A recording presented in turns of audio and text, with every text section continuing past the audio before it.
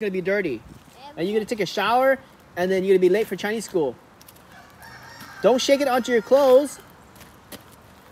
Kai, walk over there, get your shoe out and go dip it in the water. Okay.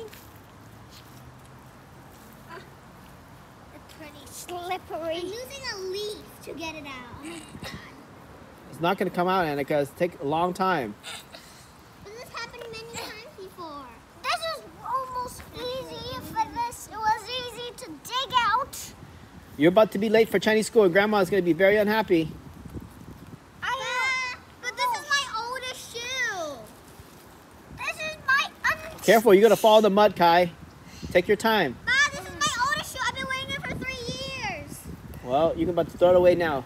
Okay, I don't mind actually. I don't even mind. Ma, but it's my only shoe outside. Well, you should have thought of that.